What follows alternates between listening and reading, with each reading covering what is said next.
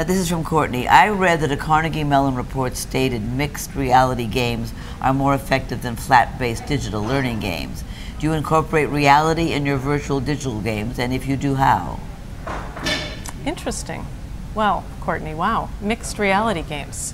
I would say we incorporate reality, meaning we bring the real world in. So if you think about a game, sometimes I published the last Harry Potter, right? So sometimes you're a wizard or sometimes you're a warlock. Our entire premise is that the game is you are the boss.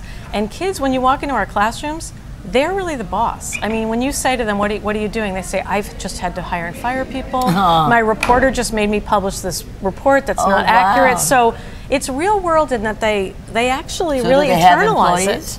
That in the game they do, absolutely. Oh, in the game. Yeah. It's not other children working with them. I see. It's in the game. No, in the game. But they go into the game. For them, it's real. Oh yeah. No, it's like that farm one. Yes, right. Farmville. People buy land and they grow corn, and it's like, what?